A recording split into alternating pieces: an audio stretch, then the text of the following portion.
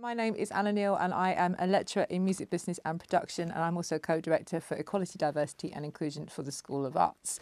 I also have ADHD. I found out last year after seeking private diagnosis later in life to find out why I had experienced various difficulties throughout my life. Some of those difficulties have ranged from time blindness, so I will look at a clock and still not register what it reads as. I will think that I've got ages with 15 minutes and actually it ends up being an hour and 15 minutes.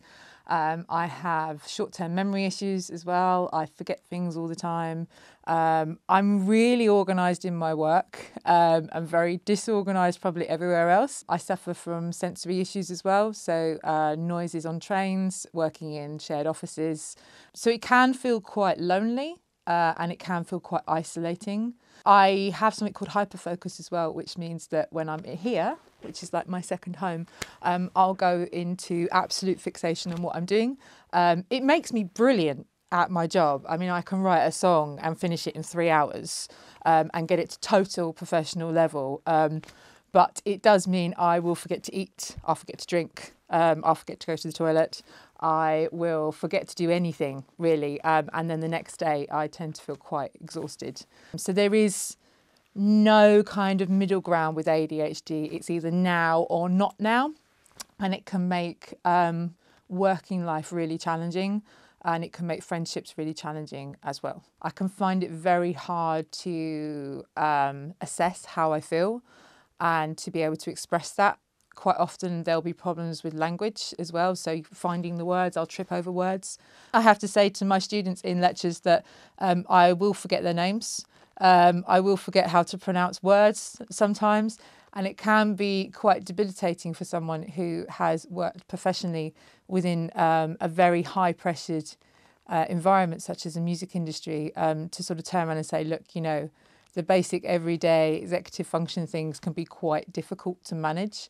My students are really good, but I'm always very honest about who I am, what impact it has on me, what talking in the background of the room does in terms of distracting me, because distraction could be quite a significant problem as well. I'm proud of the fact that I have ADHD. I think if I didn't, I wouldn't have achieved everything that I have, and I've achieved a lot.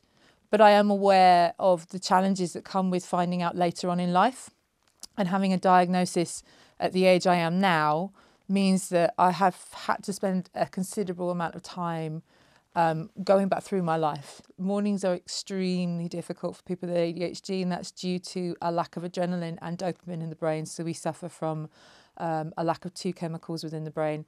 And in the mornings, I cannot get myself going. I will forget all sorts of things, including taking the shampoo out my hair. And as you can see, I'm quite coherent.